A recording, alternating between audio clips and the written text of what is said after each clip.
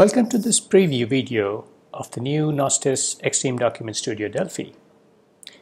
In this video, we'll take a look at some of the new features of XtremeDocumentStudio, particularly in the area of multi-format document viewing. If you're not familiar with XtremeDocumentStudio Delphi, here's a quick introduction. XtremeDocumentStudio is a framework to enable developers to get work done with documents.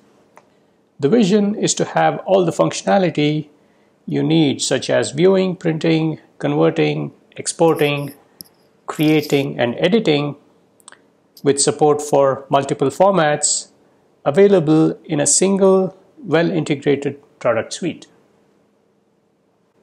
We'll see some of these features in this video demo. Here's a list of the demos we'll go through now. First, we'll take a look at the new document viewer and its capabilities to view documents on Windows, Mac, iOS, and Android. The new version comes integrated with the Tesseract OCR engine, so we'll see that in action through the document converter by converting an image to a searchable PDF. And finally, we'll use the Viewer plugin framework to create a viewer plugin to translate text on a PDF document from English to German. When you install the new release, you'll find that there are two new tabs labeled XtremeDocumentStudio Main, but one says Beta.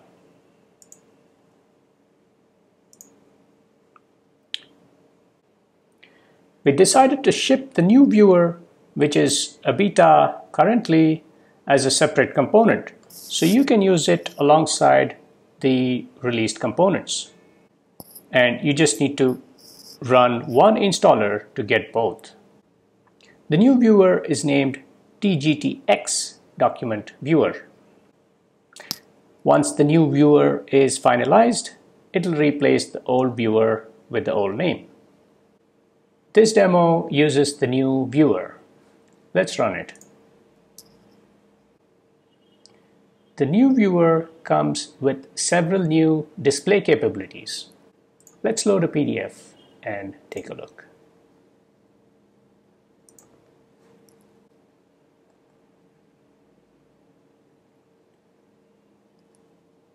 This is the standard one-column display as was there in the old viewer, and this is the two-column display.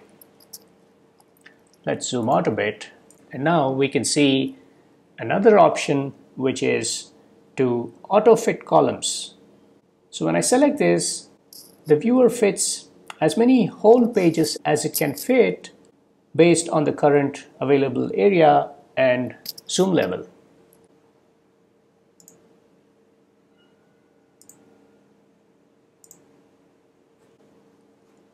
This viewer also allows me to change the scroll orientation, so I can set or select between vertical and horizontal. Let's check horizontal. So if you can see now, the pages are laid out horizontally. And I find this quite useful for mobile devices.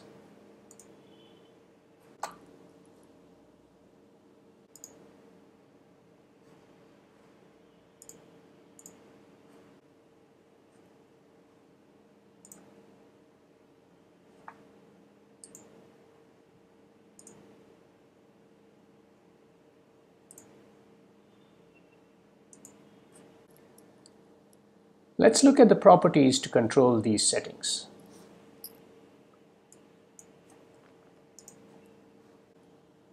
All the properties to control the display settings are grouped under the property called Display. Under Display, we have Paged View.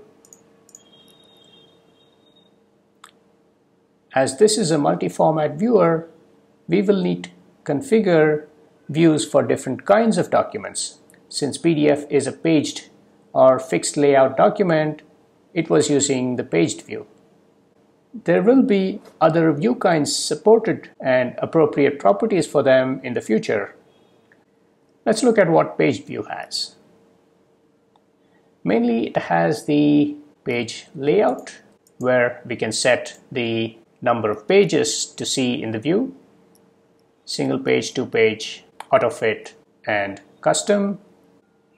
Then we have the scroll orientation, vertical and horizontal, and under display we also have the zoom related settings. There are other properties as well, which we will take a look at in a future video demo. Now let's switch to the FireMonkey Viewer demo.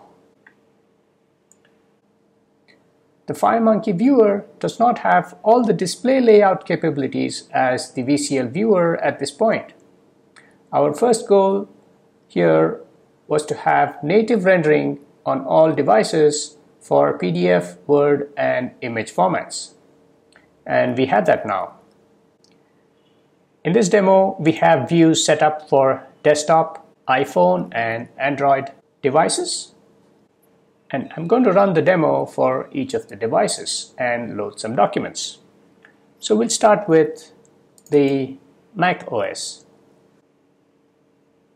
So I have the viewer opening up on the Mac. Let me open a PDF document.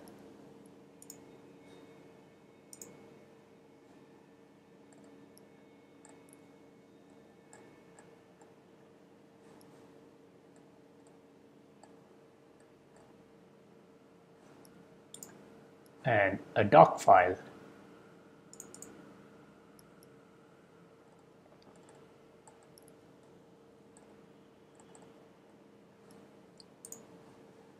Another doc file.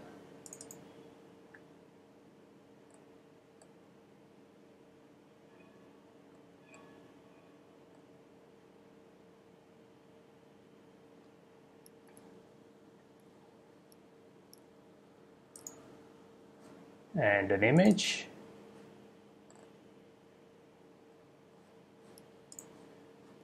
and a PDF with embedded fonts.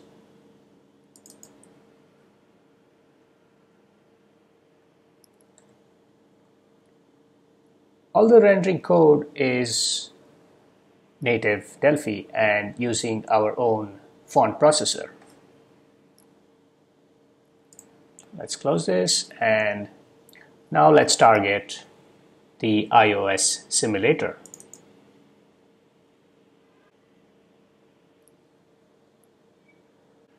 So the viewer had document resources that it dumped into my documents folder.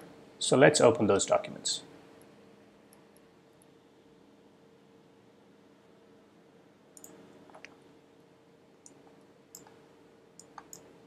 So the same PDF we used are opened on the Mac,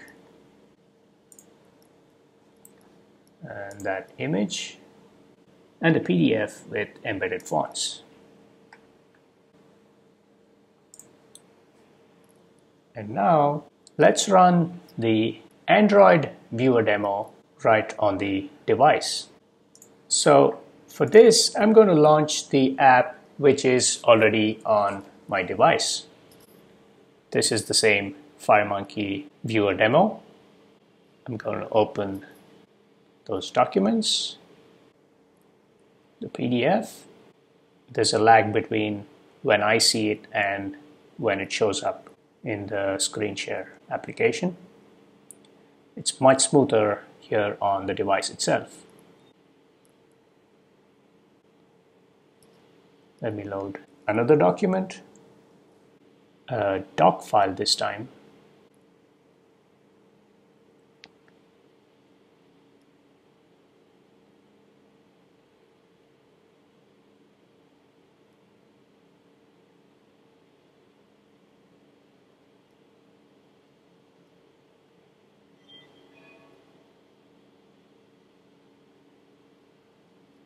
Another doc file.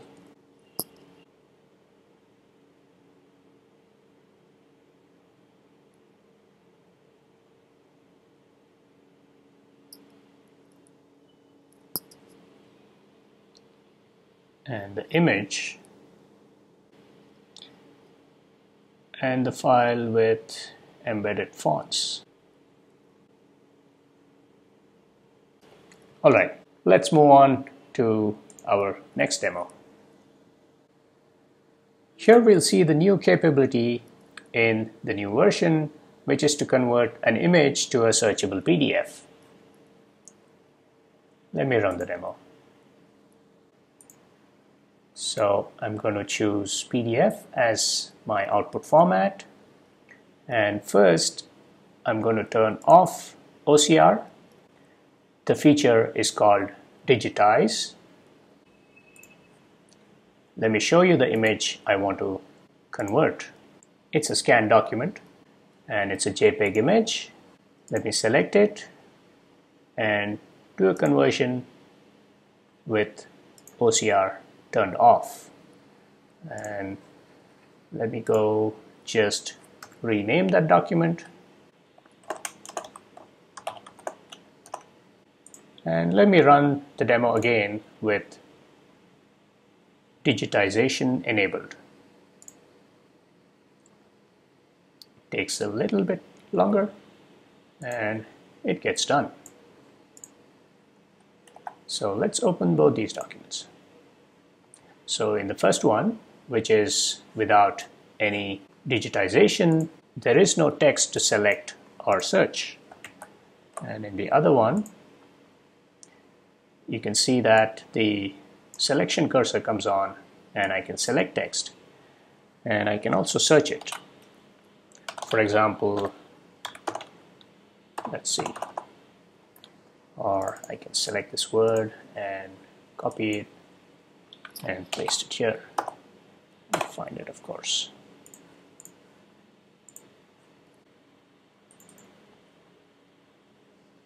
Now let's move on to our last demo. This demo uses the Google Translate REST APIs to translate text from a document between languages. Let's run it first. I'm going to load a document which has not too much text, and I'm going to hit the shortcut key which invokes the Translate plugin. And the shortcut key we have chosen for this is Ctrl-Shift-T.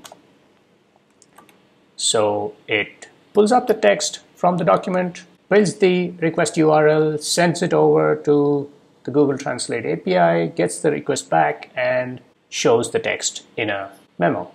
Let's have a quick look at the code. So I'm going to trace this code backwards. So let's assume we've already written the plugin. We want to register it now. To register the plugin, we call the register viewer plugin on the Xdoc framework object, passing the document formats we want to register the plugin for and the class itself. So this is the class, and it is derived from the base class for all viewer plugins, that is the TGTX viewer plugin. And in the constructor of this plugin, we allocate a handle so we can receive messages from the viewer, and we process those messages in the process messages method, where we just check for the shortcut key and then invoke the rest of the translation process. So how does that look? So here we pick up all the text from the document,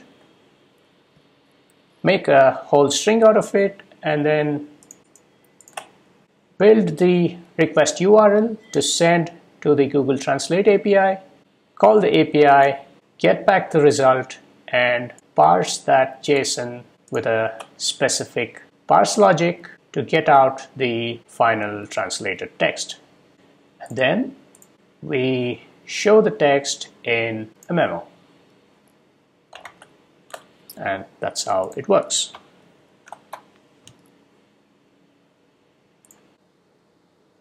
So that's all we had for this preview demo. You can go to the XtremeDocumentStudio product page by scanning this QR code, or surf www.Gnostice.com and click on the XtremeDocumentStudio Delphi link on the home page. Thank you for watching.